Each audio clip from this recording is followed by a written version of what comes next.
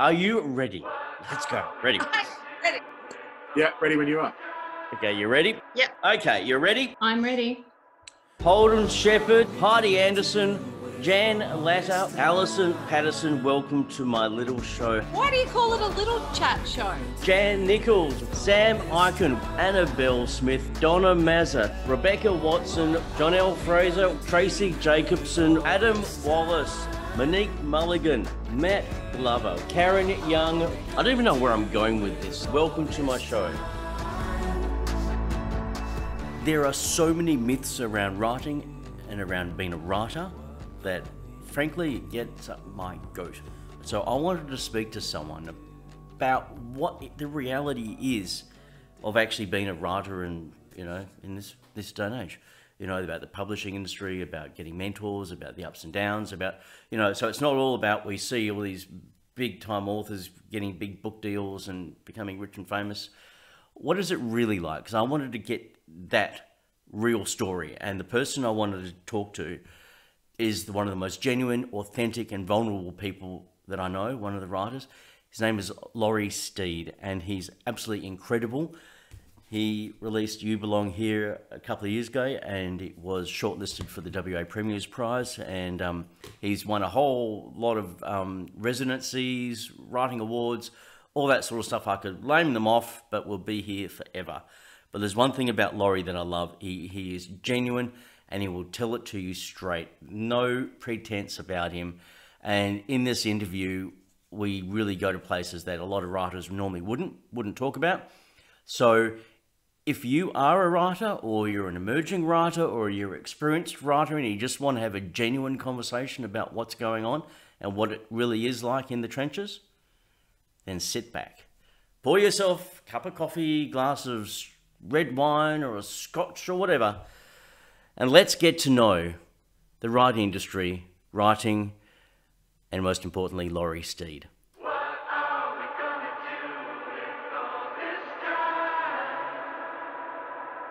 Laurie Steed, thank you so much for joining me. I've been looking forward to this chat for ages. How are you going?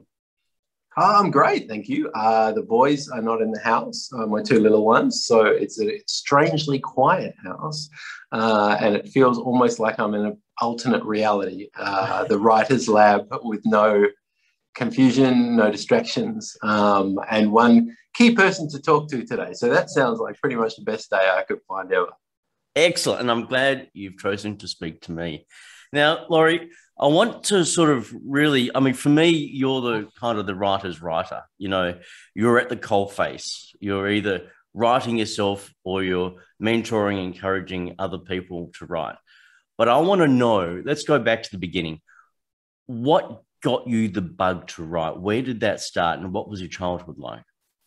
Well, that's a really great question, I guess. It's an interesting question. It all started when I was about 5, and I would spend a lot of time on a trampoline on my own. I have older brothers who did their own thing and played mostly together, and a sister who was very much into strawberry shortcake and sort of feminine stuff. Yes. And so occasionally, I might wander and see what she was up to. But for the most part, I was sort of left to my own devices on this trampoline.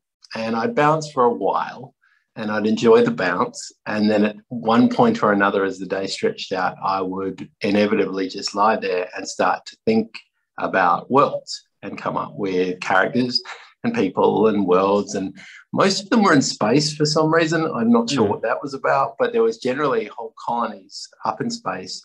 And I'd inevitably have my offsider, who was my partner, and do all that kind of thing. And we would fight against the monsters or the aliens or whatever it was. And so from a very early age, that was kind of my meditative process, or my dissociative process, I guess. I certainly had a pretty good childhood in terms of it was a very loving household. I think the necessity of 4 children means that the last child has a little more time on his own than the other 3, perhaps. So for me, it was a very much a process of thinking out loud about the way worlds existed and interconnectivity of people.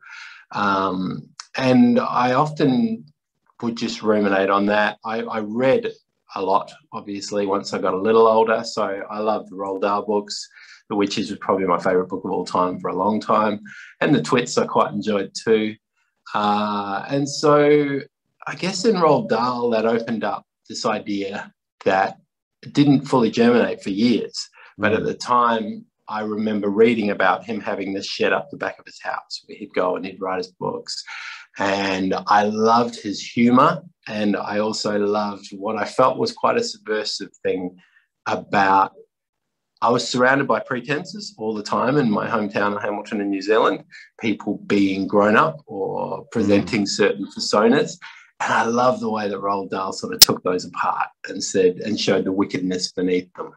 So from there, I took a few detours. I think I studied a lot. And my first degree was in film and also English. And then I took some time off and I traveled the world for a bit. And then I came back and I did a journalism degree in 2002. And just prior to starting the journalism degree, myself and a good friend of mine, Chris, we'd go up north and we would try to find ourselves. And it seemed fascinating just how hard it was for either of us to really find ourselves. We typically find... How old were you when you were trying to do that? We're sort of 20-ish, so mid-20s. So what had happened was I'm pretty sure I'd had a breakup of a relationship, and myself and this friend, we decided we would move in and share house a bit for a while. And then there was this idea that came out of this, that we both kind of weren't feeling that great about ourselves in our quarter life sort of phase. And we came up with this phrase, new beginnings. And new beginnings was we were going to do things differently to however we'd done it to this point. And so it started off with quite silly stuff. And so we jumped off the Como jetty into the Swan River fully clothed. And we would, I know, some baffling stuff along the way. And we would just do things that we wouldn't normally do. And then on one of these road trips up in Kalbarri, we were gazing out at the water at night. And I turned to him and I said, I know what I want to do. I know what I want to do from here. Like, this is it. And he's like, oh my God, what is it? And I said, I want to be a writer. And he was really happy for me and he was stoked. And I was stoked because I don't think I'd ever felt like I'd had that level of direction in my life. And I, of course, had no idea what that actually meant, one, to be a writer from this point forward. And so it was this strange kind of promise to myself that I'd heard myself for the first time in a long time and was going to honour that. So I came back. I'm just going to stop you there for a sec, Laurie, because you've just had this great epiphany. It's like the amount of people that have an epiphany like that, like hardly any. I mean, I'm still waiting for my great epiphany, but to have that sense of did you? How deep was that knowing? It still is that strong in spite of all the challenges I faced. So at the time of our road trips, we'd done like 2 or 3, I think, from memory, and we'd had a few laughs along the way, we'd had some tears along the way, we'd shared our favorite music, we talked a lot, and I think on some level we'd worked into a space of trust, which was a space that I really wasn't familiar to me in terms of masculinity. So when it came, and when we're at this point of peak contentment, you know, gazing out at the water and seeing the birds, you know, gliding along and everything else, it was like I'd finally gotten still enough to just ask a big question of who I was. And it was so clear that there were all these puzzle pieces about storytelling that had come up in different ways before. So my film degree, I was obsessed really with story more than film. And I mean, anything I'd ever studied or been obsessed by was mostly about narrative, and it was mostly done in a way of telling a story differently than what had previously been the case.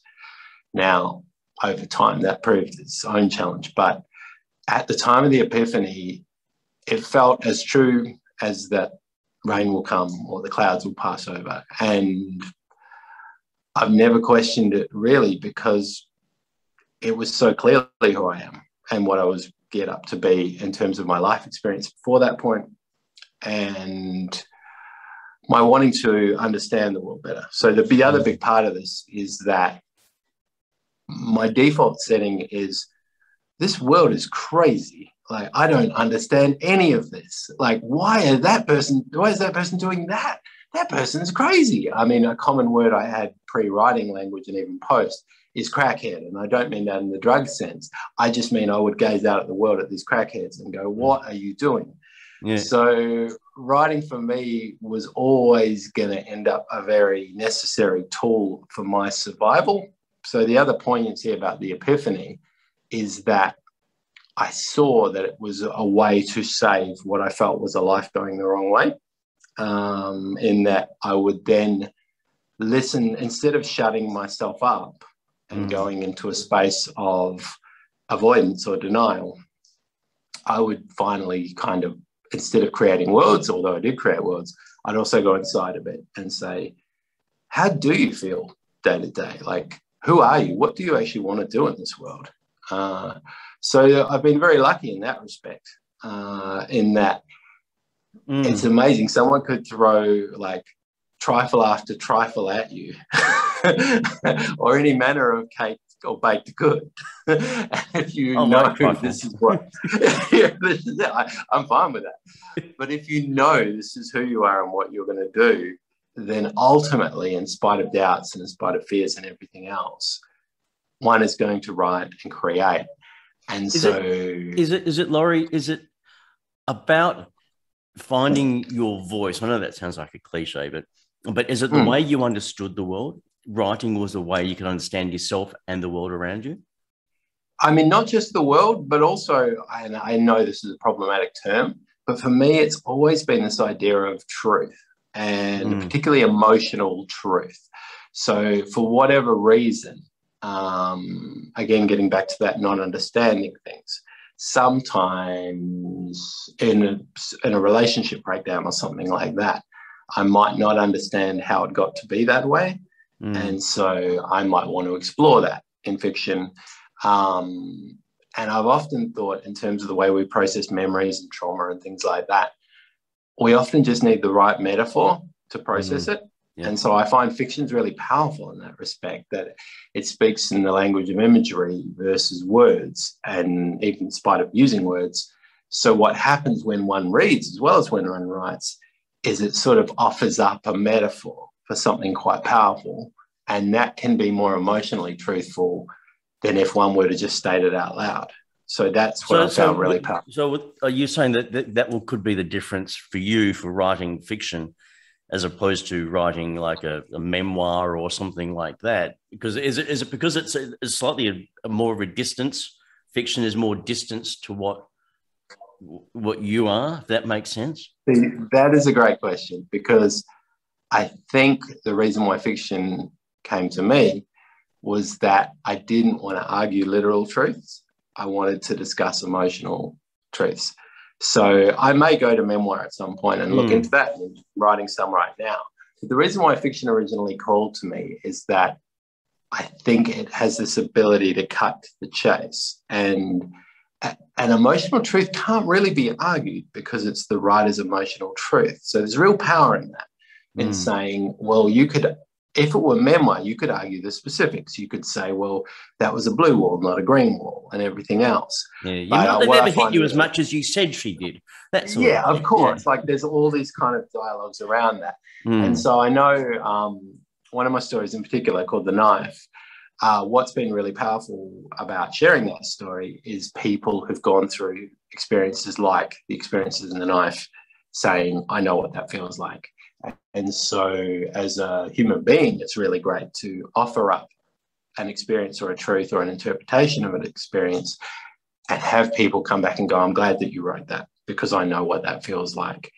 And so I guess fiction offers me the ability to share certain things, but not in a confessional space. Yeah, and I've always been reluctant of that sort of overt, I went through this is what I did, only because I like the universality of things, and I like people who've gone through things connecting that. So I think what's kept me going in spite of challenges as a writer is that I know who my readers are, and they're very specific.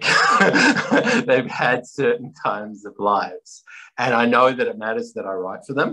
I know they're also not the majority of people, to be honest. Like, I think although some people might identify with it, but they're quite often people who felt unheard or misunderstood or ignored. And I guess a lot of people feel like that, but then there are also people who have had a systemic experience of that. And so it's really important that someone writes about the unfashionable or the uncool, but the incredibly significant in this world who haven't found things worked out the way they'd hoped they would. I've noticed that with your writing as well. It's like it's not like, hey, let's just pick up a book and just escape into a fantasy world. I think people want to feel when they read. I think so. They want to feel, and that's what they're getting from your writing, and that's what you share. Is this? It's almost like a safe space to feel something that they may not have allowed themselves to, and it may trigger an emotion or a past memory or something, and then that's a safe way to be in that, and that's where the fiction comes in from the way you write that fiction, then allows everyone to join into that safe space. I really appreciate that, Josh, because that's what I've always hoped I could do, and I am aware. And I've occasionally had great indifference to this as a concept. I've had quite impressive resistance to it at times, in fact. But that was always my motivation, for sure, that I believe feeling things is important for people to be happier in their own skin and to get by in this world. And even if we go to an interpersonal level, I know in my own experience, like, feeling has enabled me to connect better with people around me. And it's interesting how much a feeling of belonging is so pivotal to what I do, because I hate the thought that someone might feel that they don't belong on this earth, or that they don't have people they can turn to or people they can trust. So, yeah, it's quite a spiritual thing for me, my writing, in terms of connectivity to people. It's certainly not a traditionally religious thing, but it's quite a spiritual thing in a sense that... Yeah, and I think for me, it's something that my career thus far has enabled, is that I can really connect with people. I can listen to them, I can spend time with them, I can see them, and I'm not in a line where a publicity person's giving them Post-it notes with their name, and then I just have to bust out all those signatures. Like, I can do the signatures, but I can think about what I want to say to them or really spend time with them. So there have been times where I thought, well, this is pretty kind of suburban, and this is feeling pretty small scale. But I know on some level that it echoes what I'm doing and why I'm doing it. So that's, I guess, gets me through the, slightly leaner days and the pot noodles or whatever else we're wearing at any given point in time. Oh, look, because the life of a writer is often glorified, or it's it's put up here as like the ultimate thing that you can to live the life of a writer is to live the dream.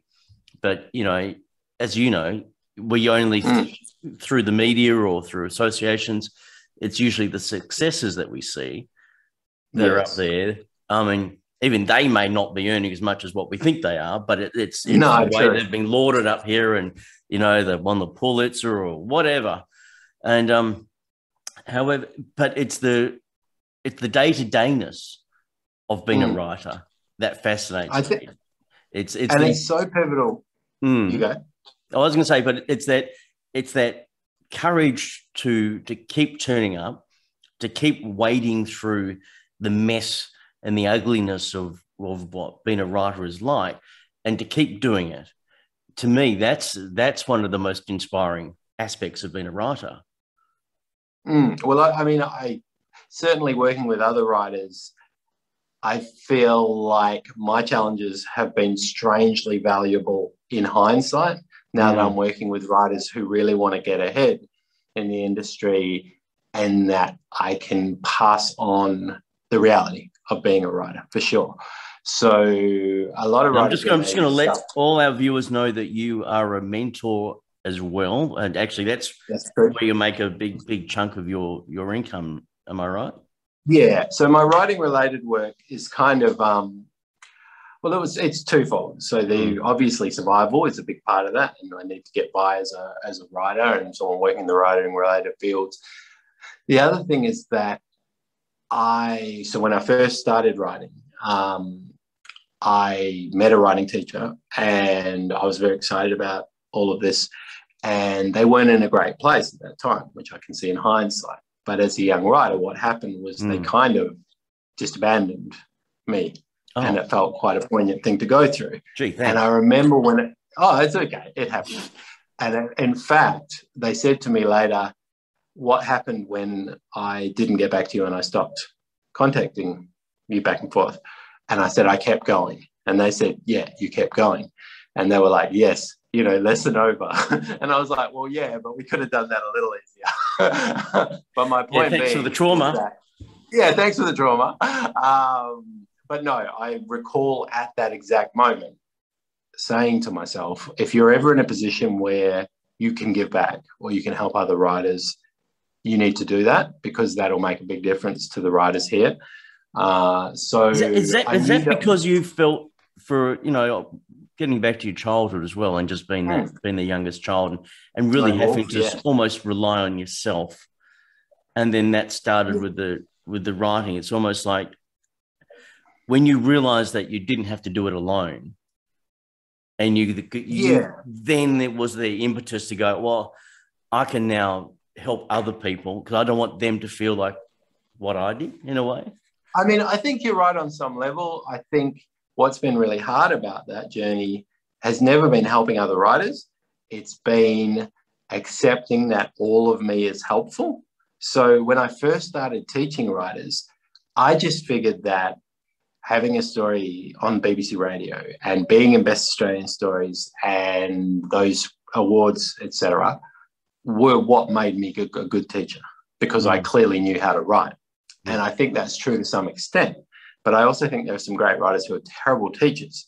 And so I think the reason why I've become reasonably good at assessing it, mentoring, etc., I hope, is that, in fact, it was starting to accept that my mess-ups and my flaws and my growth would help these writers just as much. That actually me being me and telling them if I'd had a rough day or whatever, without oversharing, would actually help them identify and go, oh, I know what that's like. I know what that's like when a rejection comes through, or even to know timelines are massive things with that too. So part of me, I also created like a group in Facebook called the Subcommittee, where I share thoughts and feedback and stuff with other writers.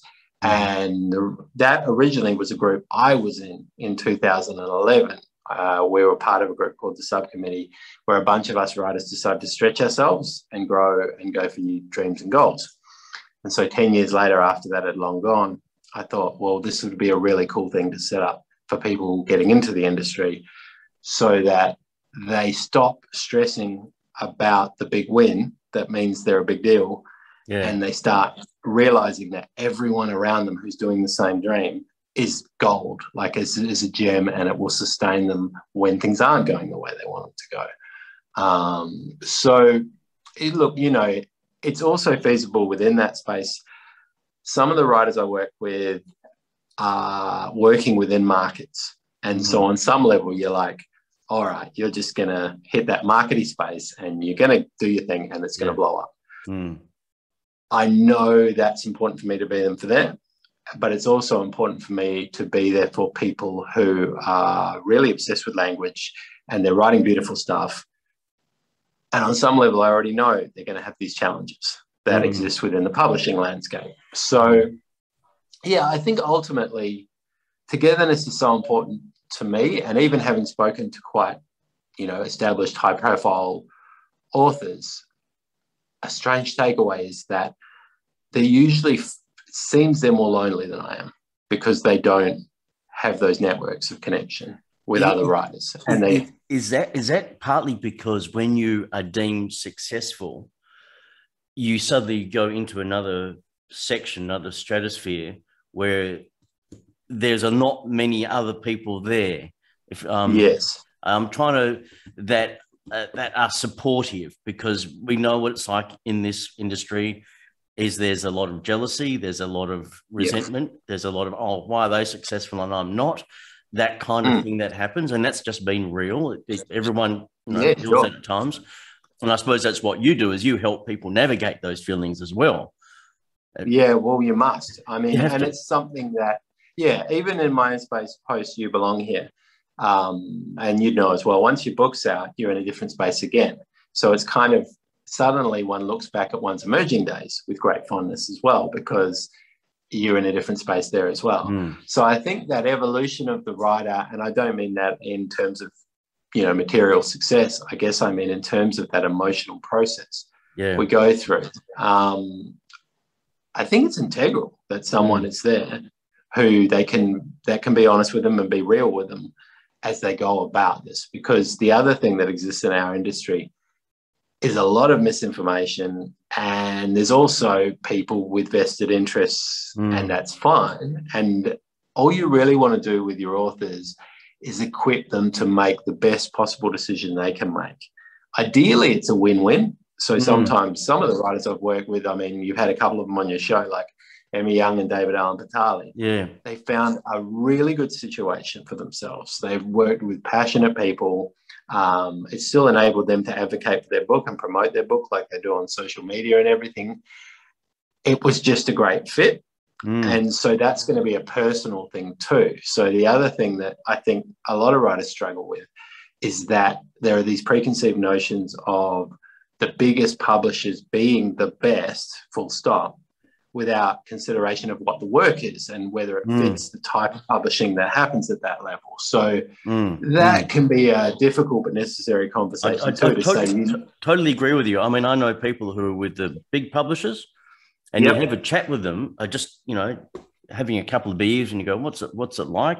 And they go, well, that's fantastic. They love you for 2 weeks and then they drop you. And I go, that's true. Really? And I go, yeah. It's just, you get really intense. 2 weeks, bang, you're on the road, bang, bang, bang, bang. And then after that, you're gone.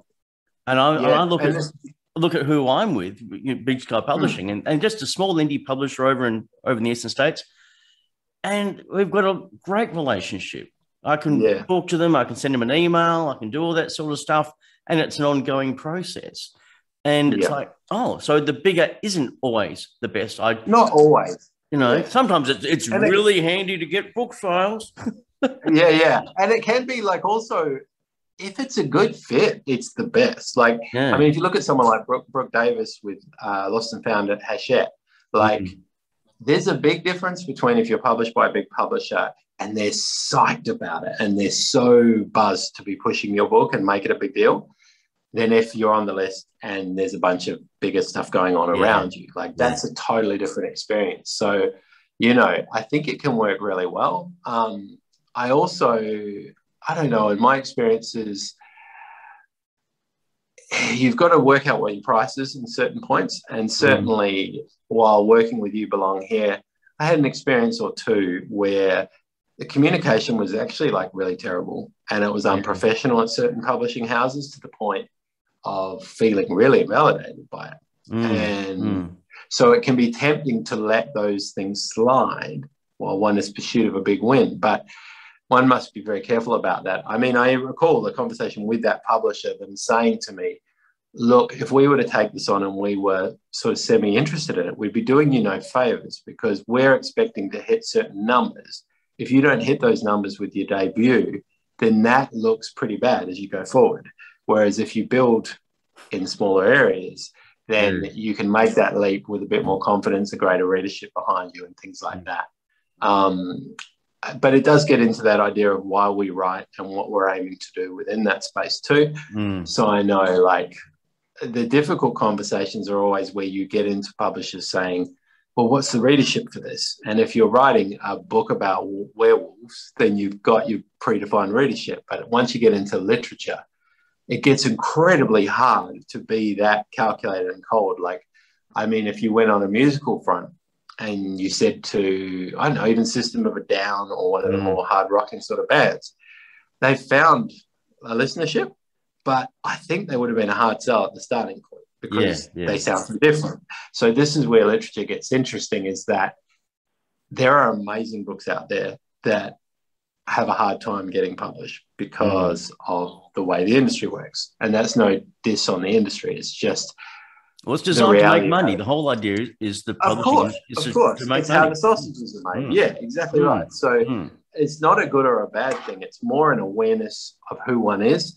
And I guess where it becomes problematic is that many writers I've known or worked with or whatever, of course, they want to be the big deal. They want to be the thing that everyone's excited about. And when it works, it's a ripper. I mean, even I was talking to Craig Silvey last Friday night in an interview, and I said, what's like the best thing that the whole journey? And he said, well, I'd have to say pretty close would be sitting on the set of Jasper Jones watching Hugo Weaving read out the lines that I wrote. And I thought, that's pretty epic. Like, I could see why one would want to be in that space where things like that happen. So it's a real fine line because you're right. It's there to make money. And there are certain types of expectations on what kind of books should be out there to make money and are pushable. And so as a writer, you can't really second guess that too much. You just create the work you create and then sort of hope it finds its readership, and its readership might be. Yeah, I agree. I suppose relating it back to myself with my kids' books, it's like, yes, in my mind, I'm looking at everyone else out there and going, oh, look at Andy Griffiths. Oh, you know, yeah.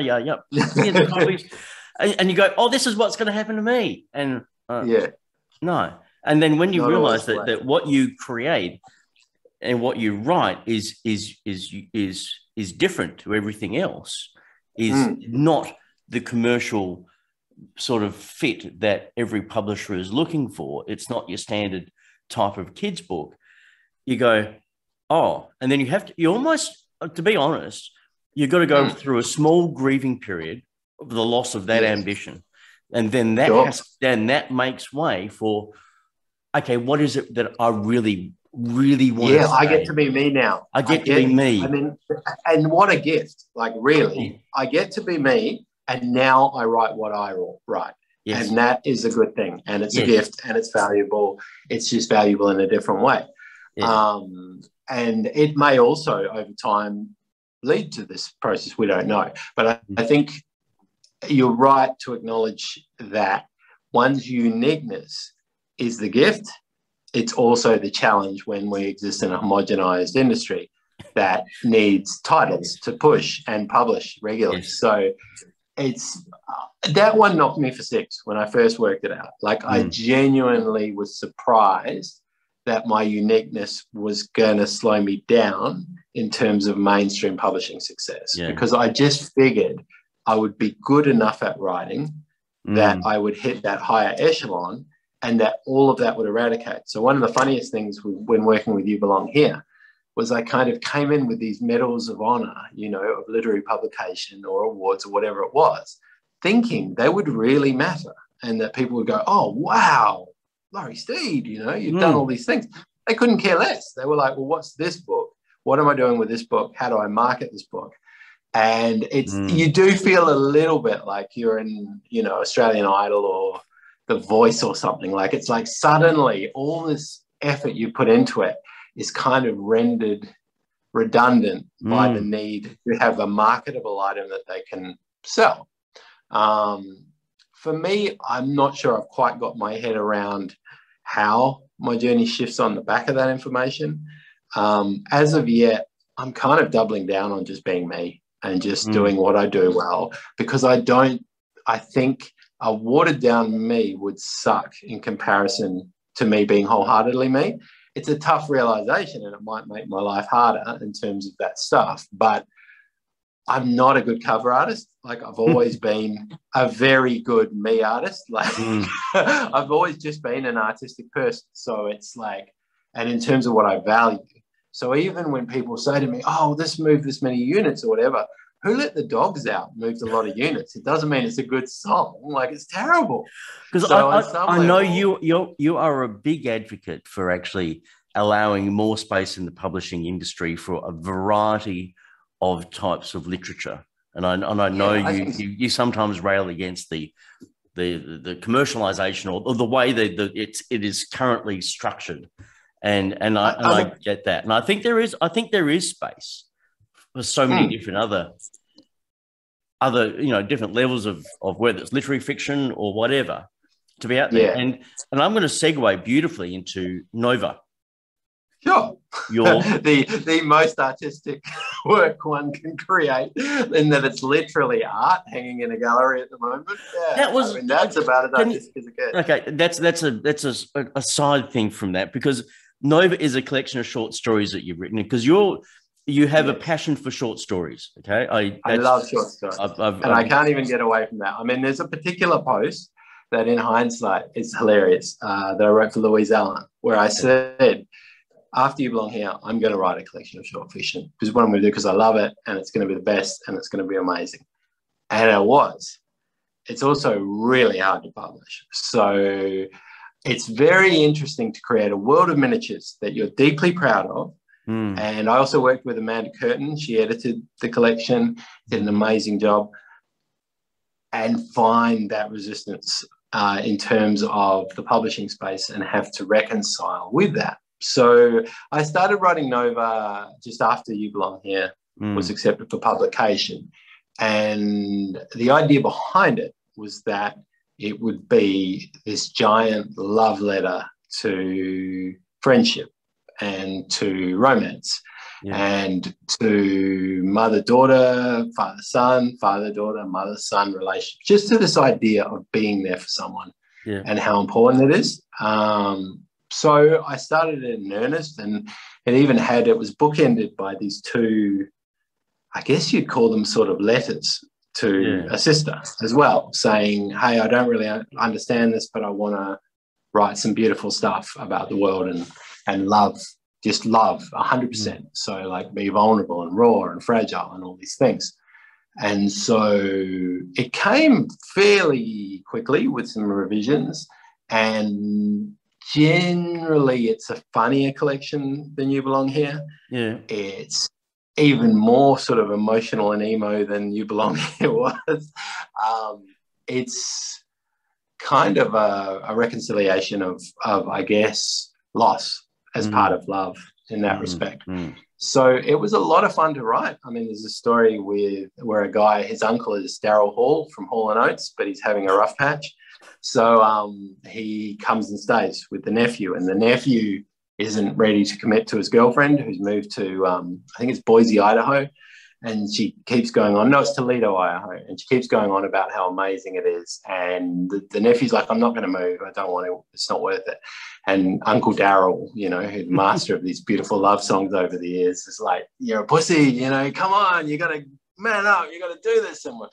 And they write this song together that they play to her she's up on her balcony, and they play this song and start his new life together. So there's a lot of, I love the collection, and I mean, Amanda loved it too. So it feels like, in fact, I've never had a collection where every reader loved it until it gets to a point of publishing consideration. And then they're like, they'd say, it's beautiful. We're not going to publish it. Like, this is crazy. So you've pitched it to several publishers? A couple of places, a couple of publishers so far. And it was a difficult one because I wrote it while working under the assumption that this would continue with my current publisher. They chose to finish up publication. So I guess what was more poignant about it was that you realize how important a good altruistic publisher is in a space like this. Like, I've had some very frank conversations about Nova with one friend in particular. So I have a friend who's a publisher at a firm press, a guy called Martin Hughes. He's hilarious. And we've talked about pretty much every project I've worked on. And he said it originally, he's like, go and write, he's Irish. He said, go and write a great book. Just go and write a fucking great book. It'll be amazing, And then I did, I think. And he said, it's brilliant. It's amazing. What do you want me to say? He says, you can't tell short stories. You know, there's a fucking, what are you doing? Why do you keep doing it? I'm kind of getting over this. Like, I don't understand what's wrong with you that you keep doing this. And he said to me something which did stick with me and which I passed on to other writers. He said, the thing you need to understand about the majority of publishers is that we are not curators. We are suppliers to bookstores. So if you come to me with something like Nova, I've got to work out how the hell I make that something a bookstore is psyched about and wants in bulk numbers and things like that. Now, it didn't change my approach in terms of the writing and the revision of this work. I'm aware on some level, though, I think I know more about my readership than I did. The hard part about that is it's very hard to convince a commercial enterprise that a limited readership is still equally powerful and important, and that this will be the type of book people will talk about. That's because they don't want you to talk about it for significance. They want you to talk about it because it's topical or because it hits the zeitgeist or something like that. So my biggest challenge, I think, is really that I'm always obsessed with universal significance versus topicality. Or do you know what I mean? Like, I'm not. I mean, like, from the thread I get with your stories and the way you write, they're all human stories. They're all things that we can absolutely. They're absolutely connective about our shared realities versus you know, identity politics or anything within that. So I often embrace difference as part of that, and so my characters are usually relatively diverse, things like that. It's more that what I care about is like vulnerability and openness and love. So it's very hard when you are psyched up on that stuff to get topical or to be buzzy or I can't trending sell love. How am I going to sell compassion and vulnerability? Come on. Look, I mean, this is what's poignant. I guess it's poignant in the sense that most of the music I love has greater reach. That is kind of like my writing. So if you go in the musical sphere, a band like Iron and Wine or Bon Iver or Band of Horses, you know, these are all great bands that write beautiful stuff. Have you got a Spotify playlist for this? I do. It's online. It's there. All the songs that you email it to me and I'll put it in the show notes. Sure, I'd love that. I'd be happy to do that. So, yeah, music's a huge thing for me. And Nova, again, had some musical stuff going on within there.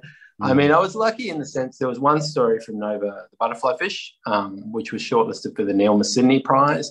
And I was the only bummer on that was that they didn't publish all the shortlisted, mainly because it's my love letter to the band Girlfriend from the 1990s, who I was obsessed with as a teenager. So I was really hoping it would get out to the world and everyone would go, Girlfriend, I don't think I remember that band. Let's find out what they were doing and let's listen to some of their songs. And relaunch their career. Well, this was, I mean, we talked about the road trip. The other really fun thing that I remember from my teenage years, it's like imprinted there, is that as 15-year-olds, so year 10, I think that would make us, 5 of us went to a Girlfriend concert, 5 guys together, and we had the Girlfriend shirts on, and we were like, right, Laurie. I know. So look, this was the thing, was that it was a really cool thing to go see this concert, and you know, it was a weirdly empowering thing to not be at any number of the metal gigs we went to or any of the more sort of rock and masculine sort of spaces we've been in, and we all played footy and stuff. So it was kind of a lark of sorts. But for me, it's this idea of homage is really important as well. So like sometimes I feel our culture moves so fast and dispels, like there's nostalgia around, but some things really get missed in that space. And also discussion of why they're great gets missed. So sometimes 80s culture is like this big nugget of bubble gum that's just been banded together and no one talks about individual bands or the songs that they sang or what they were trying to do. And I know there's an interview from Daryl Hall where he talks about why he writes the songs he writes, and it's so exciting to me to think about why other artists, what they're doing and why they're doing it. So so Nova was this strangely nebulous thing that ironically not unlike a Nova, the star after which it's named, that found its way to a visual artist, and she made a bunch of prints based on the short stories. There's a typewriter in the exhibition that had my manuscript of Nova in the typewriter with the pile of the manuscript next to it. So it was like a pivotal part of it was like the writer, you know. Yeah. And so it was really quite a strange space to be in, where one had all this visual representation of the work and where single stories did really well, in terms of as my single stories have typically been done pretty well. And so I'd get publication, a story in Westerly, and a prize shortlisting for single works within that. It's just that the expectation with Nova, and it's a fair expectation, is how does this hang together as a marketable commercial entity? Is it the age-old thing that short stories and poetry really, you just can't really tell? You really just got to acknowledge that, okay, that's going to be in that sort of silo or that section. You're never going to be a successful poet unless you're Leonard Cohen or something like that. Yeah.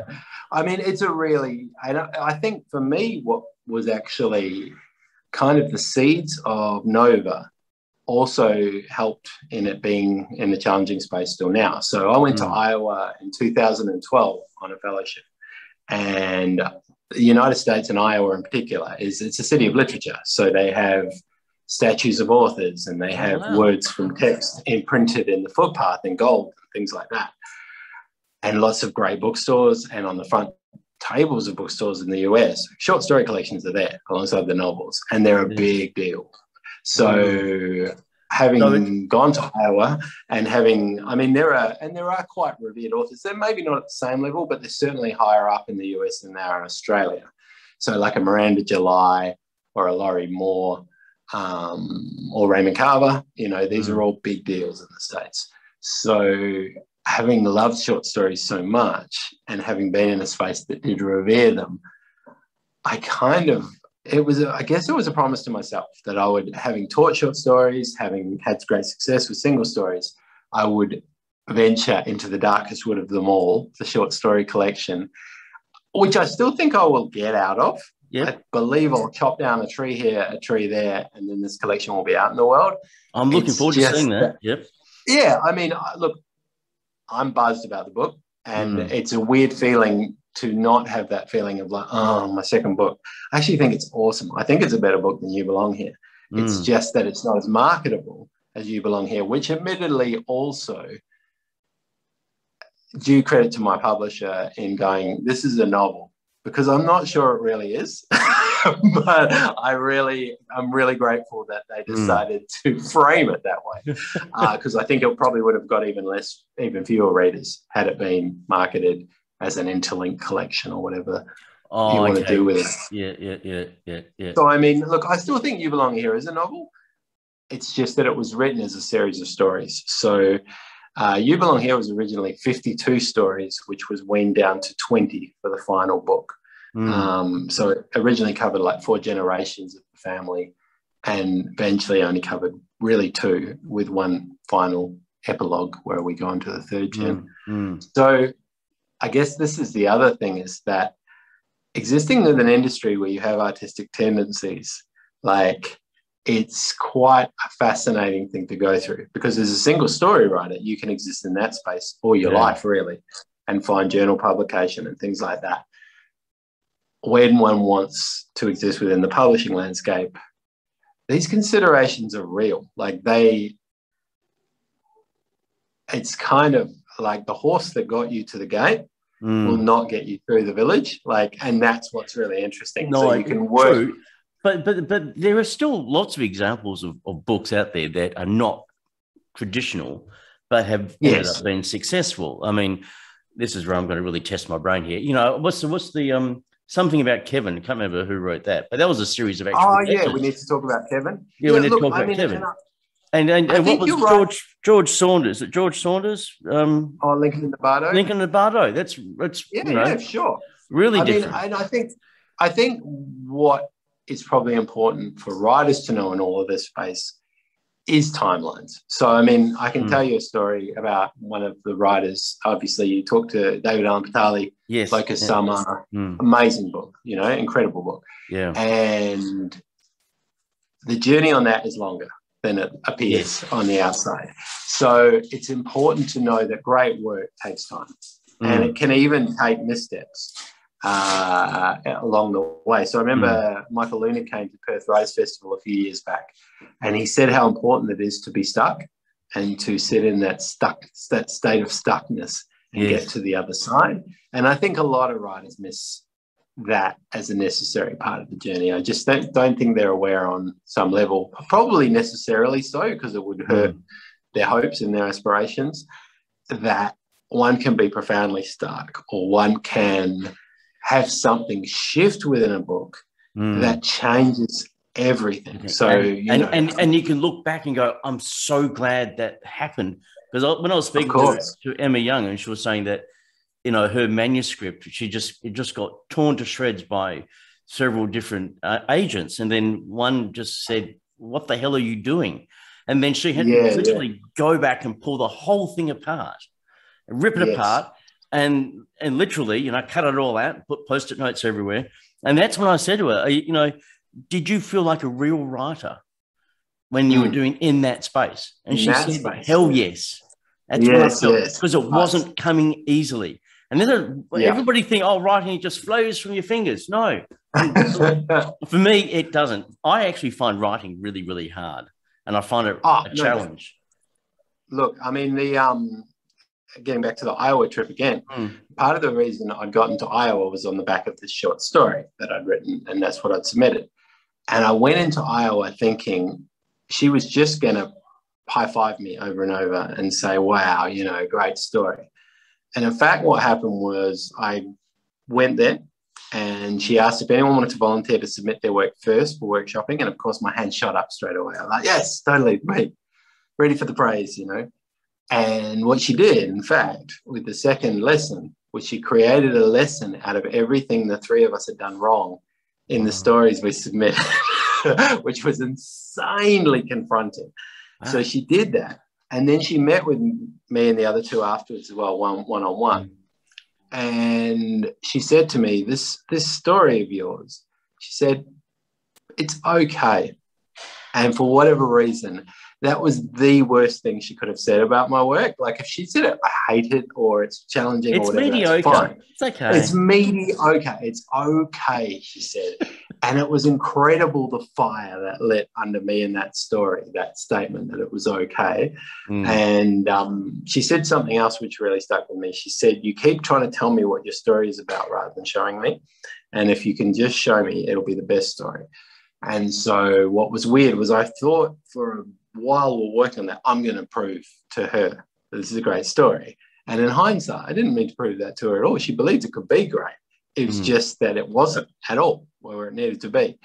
And so what was really interesting about that is once you pull apart something like that and rebuild it, you never hit that same level of stuckness again either, because you know how important the rebuild is. So, yeah, I mean, that story had a lot of success after meeting her. And yet I recall that day when she said it was okay. And I recall everyone's reactions to having their work torn apart in that space. So some would go to three of them went to a dive bar and like drank themselves stupid into the night. And another three of them got together and just bitched and moaned about how wrong she was. And then me and my friend Val, we went to a Waffle House first thing the next morning. We got the coffee on boil, we got our waffles, and we just sat down and went, right, what are we going to do with this? How are we going to make it better? Yep. So there's a lot of humility in this journey too. And if you're lucky, there's not, and you're just marketable and no one ever pulls you up on your bullshit. But if you're that's where a good editor and mentor can help. So oh my gosh. why is it important to have a mentor? Well, from my experience, I was lucky enough to have a mentor or two myself coming up. So Susan Medallion and Bridget Lowry were just amazing for me in that regard. Like? Was she like the silent assassin at times? I could imagine her being a silent assassin. Bridget, I know you're watching this. She has this phrase, which I loved at the time. She said, I've just made a few little tweaks. And her tweaks were like expert cuts, like incisions to go, hang on, let the air out of this. So she taught me a lot about writing. She taught me a huge amount about being a human being. So the other thing that would happen is every time I went and saw her, I'd bring a cake or some biscuits. And one time she just stopped and she said, you need to stop bringing me things. You need to just come by yourself, as yourself. And I mean, I'm getting emotional talking about it now, but it was an incredible permission to go, okay, you need to stop making this worthwhile, like you're worthwhile. So, yeah, I felt like she really saw me on a very basic level, which was incredibly valuable. And as for Susan, she sat with me while going through the rapids with You Belong Here. So You Belong Here had an interesting backstory in that a friend of mine, a dear friend, put it forth to a very big publisher and was like, hey, this guy's amazing. And so we were with them for about a year. And a couple of times they said it was beautiful. And then marketability and sales would come up and things like that. So Susan sat with me through all of that and got me to my eventual publisher, which was, I mean, if a mentor does that, that's a very decent mentor. That's pretty good. So I think really it's kind of like a lot of writers think it's a valley. Like it's just, I mean, that there's no peaks, that it's literally just a path that you walk, but it's not. There are mountains everywhere. It's an emotional roller coaster. You feel an emotional alive roller coaster when you do it because there are so many emotions to feel. Yeah, that's right. So I think my role as a mentor, there's something deeply valuable about being there for someone. And that can go above and beyond what you initially thought it might be. And it looks different in every case. So I had one writer who buzzed me pretty much every day in the lead up to publication. And I was totally cool with it because they were having a moment because it's a big deal. And there are other writers who might sort of want to grab a coffee every couple of weeks, talk about writing as opposed to their work. You know, it really varies on the writer and what will speak to them and what will help them feel at their most capable and most excellent. The most interesting part of it for me is working with those writers who are aware they need to go above and beyond. Yeah. And that really everything they want is on the other side of stretching. So there's nothing more exciting to me than when I give back feedback on a manuscript and go, I hope they can do this. I think they can. I hope they can. And they do. And they knock it out of the park. Yeah. And I kind of knew they would, but I don't think they knew they would. And that's what's really cool about it.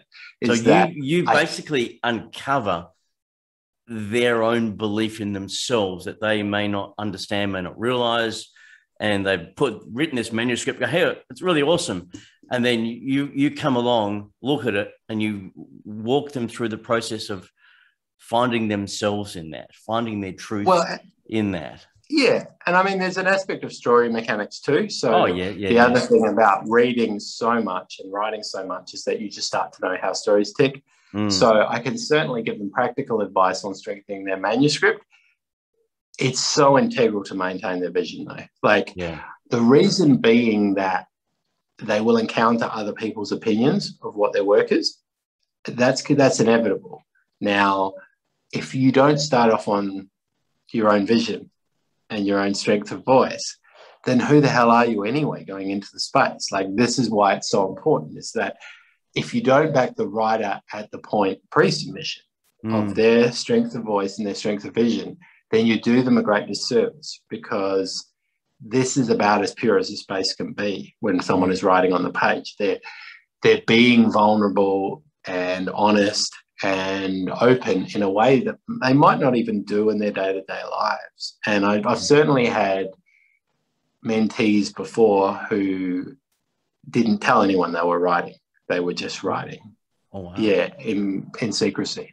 So that's a very trusted space too. So I think it's really valuable in the sense that the industry can be exploitative, it can be dismissive. And so even to have that one person who values you and what you do not by what's been achieved already, but by you doing it and by you being a writer. So I said to a couple of writers recently published that the manuscript is the gift, like that they gave themselves an amazing gift. They promised themselves they would create something beautiful. They did, and they both ended up getting published, which is great. If they hadn't, they'd still be kick-ass books. They'd be beautiful books, and they'd be amazing authors. And so that spirit of intention is so important too. And you can pick it up. So in my work, I mostly work with pretty genuine writers who are just psyched and they want to know the world better and stuff. Every now and again, I'll sort of veer into the sort of all caps sort of space of significance and notability. And they're usually not very good writers because they don't care. And so caring is so important in all this. Like, it's so important that the writers I work with care, because I care deeply, and I'll make sure I'm there for them in ways that, you know, in certain terms of that, if someone buzzes me, I get back to them straight away. Like, and so it's not an interaction someone goes into lightly, is it? When they make the call to go, I really would like a mentor because I am serious about this, and I can't just rely on myself. And I mean, and let's be clear, some of the writers I've worked with are some of the best writers I've come across, period, anyway. So I wouldn't say that I would hope they may have got there on their own. I think I helped them, and I certainly helped accelerate the process. These are talented writers, and the nature of the writing space is competitive enough, or the industry, that I'm not working with writers who aren't that great and could pull their socks up a bit. I'm working with gun writers who've written great work, who are aware that it needs to be even greater to get picked up. And I think that's where there's this perception that a book people just go off into a room, write a book, goes and gets published. No, the more and more people I speak to, everyone has had manuscript assessments done, mentors, all that sort of stuff to bring out the best in their work and in themselves to do it. Yeah, so the industry, in days past, one would submit, and then there would be an intensive editorial process and a lot of editorial support. And there still is editorial support. It's just that most publishers' consideration, argument, whatever it is there little enough work to be done to this that it's viable, we can get this done on a timeline and work within that. So really, you're trying to make your submission bulletproof to a point before it even gets there. So it's the same with my process with You Belong Here. Was borderline obsessive, really. I'd done a PhD and had 2 supervisors the entire time. I then had both Bridget and Susan working with me on the manuscript. Once with MRP, I still had developmental edit and then a copy edit on the back of that. And so I guess the best version of this story, when you get a mentor on board and everything else, would be like I had with one of my clients where the publisher said, there's hardly anything to do to this. Like by this point, like, Lee, yes, 1,000 times, yes, I want to publish this.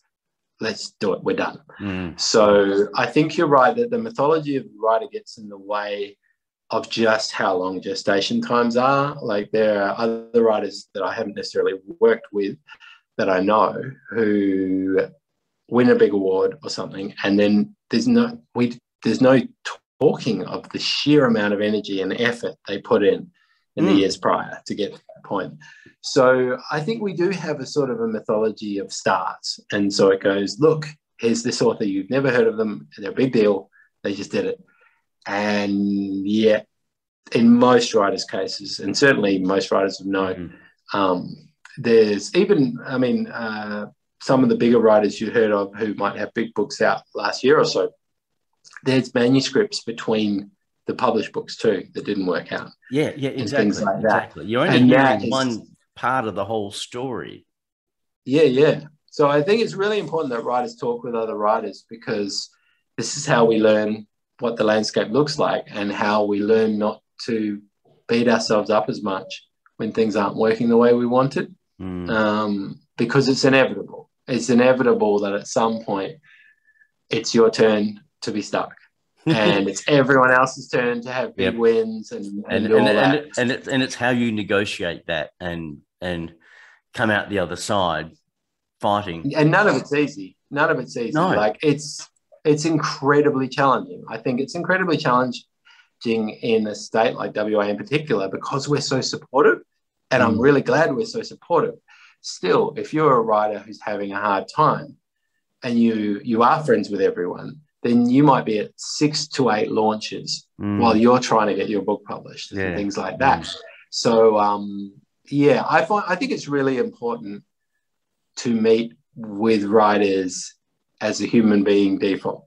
Like that's the other thing that I find really empowering, is that having spent time in Melbourne and other literary cultures, if you're in a room with operators, it's such a hideous space. Like there's nothing rewarding about that in the long run. And even if you were a careerist person to an extent that I'm certainly not, it just kind of saps the fun out of connecting with people over time too. And then it's like, okay, you gained the world, but you lost your soul along the way. Yeah. So because you're too busy trying to go, what can I get out of this, as opposed to what connection can I make? I mean, certainly for me, my missteps have been the making of me. Like I was actually a bit of a jerk a few years back. I mean, I find that so hard to believe, Laurie. Well, maybe I was like a Laurie jerk. So maybe that's like a nice guy with slight jerkish tendencies. But on my jerkish stuff really came out of this perfectionism and expecting to win without fail and really prioritizing it above all kinds of things like relationships and stuff like that. And it's okay. And the society really backs people like that too. And they say, this is the way you should do it. And so what's been interesting working on my latest project, which is memoir, is I had a very successful writer, and I full respect to them, they're an excellent writer and a successful writer, say to me, I'm not so sure about this level of vulnerability and openness within the form, because I think on some level that would be confronting to someone who is in that space of excellence and perfection, because I was talking about the challenges of being a writer and how hard it is and things like that. And so I think there is a bit of that you're talking out of school when you admit the realities of being a writer, especially when you get into the higher echelons. So I know, I mean, when I went to Bulgaria in 2014, I went there on this fellowship as well. And there's 5 of us from around the world selected, 5 Bulgarian writers, 5 writers from around the world. And we all came in there like 5 Michael Jordans, like, I'm taking you out, like, you're going down. I'm the one. Like, there's 5 of us, but we're all, and well, actually, there's one really nice guy. But the other 4 of us were frosty. And so what was really interesting over time was that as the fortnight sort of wound on and we'd all kind of tried to alpha each other out, there was this last dinner and I rocked up. I've been wearing like a business shirt and pants the whole time. And because I was like the first Australian fellow, so I felt like an ambassador sort of thing. Yeah. And it came to the last dinner and I rocked up in like hoodie and jeans. And one of the girls, pretty much like my arch nemesis there, she turned around to me and she went, "Oh, it's you." But she didn't mean like, "Oh, it's you." She meant, "Oh, it's actually you. Like, it's nice to meet you. It's nice to meet you, Laurie Steed, the real person." Wow. Like, and it was kind of cool. And I was like, "Hey, it's cool to see you." And we talk like human beings for a night. I mean, and at least it was the last psychopaths. Yeah, well, this is it. So I think the challenges with excellence and perfectionism and stuff, I'd be lying to you if I said that some of my achievements didn't feel amazing and super exciting when they came through. It's just like Jack Cornfield. He has the saying, Jack Cornfield, which is after the ecstasy, the laundry. And this is the way we must work as writers, is that we're not always going to be knocking it out of the park. Yes. And what we do when we're not will probably gauge how well we survive within the industry, because it's a long, long game. Like, people you meet in 2010, you're going to see again in 2020 if they keep at it. And so being a jerk has a really short shelf life in Australian literary culture, because there's not enough people for you to be a jerk and for it to work. You can't hide your jerkness, because it's like, yeah. You can't hide your jerkness. It's so true, Joe. So I think one of the really unique things and why I love being a mentor in WA, because obviously I moved back from Melbourne after my master's, is we're quite an earnest bunch, and we're quite a genuine bunch about doing what we want to do. And also and we're all so supportive of people, not necessarily in our field too. So while like one of my greatest memories was when I did the Perth Festival event for You Belong Here, having like Amanda Curtin, Michelle Crawford in the front row, like it meant a big deal to me because I really deeply respect them as writers, you know. I also, it's not that surprising if someone who wrote genre romance fiction was at a literary event too, or vice versa. So I think one of the things I've really loved about this run of launches for my mentees is just seeing the array of different types of writers, different people, and feeling the energy and the willingness for them all to support each other. I agree with you. I don't think I taught much in that regard to some of the writers who were the best at doing it. So like an Emma Young was already doing it before she got published, and she's just aware of the ecosystem. Dave's the same, Mel Hall. So I think most of the writers are just aware of what a unique situation they're in WA, that a lot of them are with the same publishing house, and how cool is it that they can all back each other and support each other that way. So I mean, it's given the challenges I've had with Nova, it's been a real gift to help other writers and to go, actually, it's not, there's a Sark cartoon and it has a lady surrounded by people, and the thought bubble says, oh my God, what if I'm not the main character? And I think for me, these last couple of years have been about not being the main character all the time and seeing how one might coexist in the space. And it's a fascinating journey. I think there's something in that for all of us, Laurie. Now, what's the one last question? What lights you up? Oh my gosh, vulnerability, openness. I could, if I have an intense emotional conversation with someone, I feel incredibly hopeful about the world. I feel like anything is possible when we share our realities and when we're open with each other. Well, you know what, Laurie, with people like you in the world, I have hope for the world. So thank you so much for taking the time to have a chat with me. Anytime. It was great to talk with you.